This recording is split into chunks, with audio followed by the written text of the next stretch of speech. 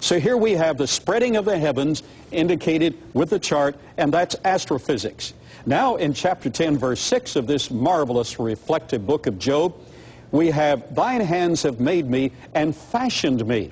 Not only made me by giving me life, but fashioned me in a special dimension. This is the science of life origins reflected in the book of Job. I think we need to spend more time reading that book and contemplating on that book and realizing that there is a fabric, a matrix of scientific data underlying it all. Then in chapter 13, verse 23, we have a problem of psychology, or the science of psychology. You know my transgressions. You know, we're all sinners. But in psychology, we evaluate the impact of our violations of our own conscience, violation of our own standards and the standards of society. So here we have an emphasis not only of mentioning that we're transgressors, but tabulation. You know my transgressions.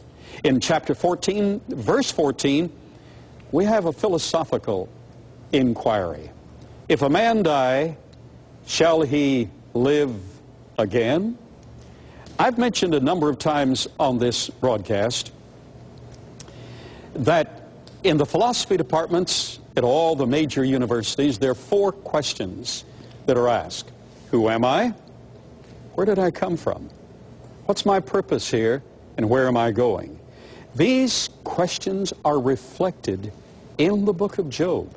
Job is probably the oldest, chronologically, the oldest book of the Bible. Genesis takes us further into the past, but Job was probably written even before the book of Genesis, written by Moses. The book of Job reflects on the mind of man closer to creation, able to think with greater perspicuity, that is a clearer direction of concentration, and able to communicate with his Creator. So in Job chapter 14, verse 14, if a man die, shall he live again? The question is asked. But then, in chapter 23, verse 3, oh, that I knew where I might find him. That is the science of theology. Theology is the queen of sciences. Physics is the king of sciences. But theology cannot be ignored in scientific inquiry. It is a systematic analysis. Socrates said, if I found virtue, I'd fall at his feet and worship him. Plato said, we look for a God, or a God-inspired man, who can take the mist from our eyes and show us the way home. And then Job said, oh, that I knew where I might find him. Well, in this book of Job, he ultimately says, I know that my Redeemer liveth, and at the latter day he'll stand and I'll stand on the earth. Meaning, but after paying the price of redemption, the resurrection was true, which means that my resurrection will be true. In these closing moments, chapter 26, verse 7 refers to stretching out the north over the empty space. And he hangeth the earth upon nothing, all in verse 7 of chapter 26. That has to do with the science of astronomy and the science of gravitational attraction.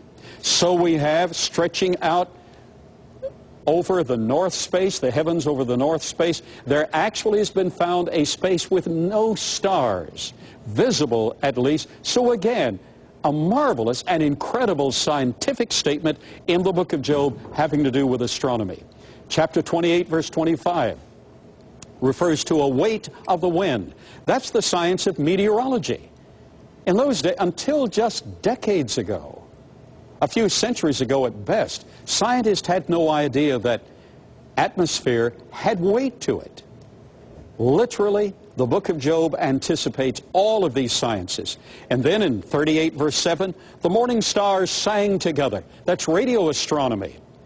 It's been discovered in the last few decades that they're pulsars in deep space, actually emitting signals detectable, digitized signals detectable to our plasmic receptors. Chapter 38, verse 22, refers to the treasures of the snow. This is the science of nutritional benefit. Chapter 40, verses 15 through 24, refer to the great behemoth, the great dinosaur that Professor Zimmerman pointed to a short while ago. Chapter 41, verses 1 through 34, refer to Leviathan.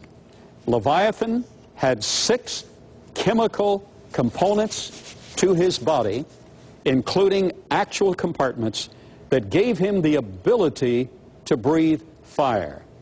A supply of oxygen, controlled humidity, airtight chambers, a medium for friction, and sulfur and phosphorus. If you combine those conditions and elements, you have a controlled fire. I'm saying that the oldest book of the Bible and the rest of the books of the Bible have a matrix, an interlapping fabric of scientific data far in advance of the scholars of its day, and it claims to be divinely inspired. The most wonderful thing about it, in fulfillment of that claim, is that it shows that if a man die, he can live again. That God has solved the problem of redemption. Jesus Christ, his Son, came, walked our streets, sat in our councils, went to Calvary, shed his blood, died for us, was buried, rose again, and right now is knocking at your heart's door. Would you pray this simple prayer? Lord Jesus, thank you for solving my greatest problem. Thank you for dying for me.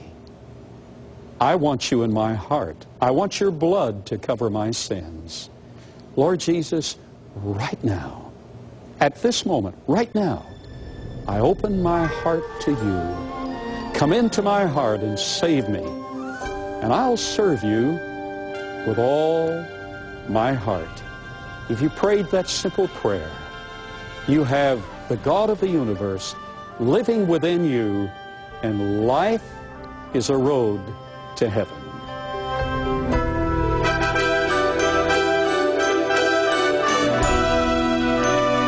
Creation in the 21st Century has been sponsored by Trinity Broadcasting Network, and only with your love gift of support can this program stay on the air. So write to Creation in the 21st Century, P.O. Box A, Santa Ana, California, 92711.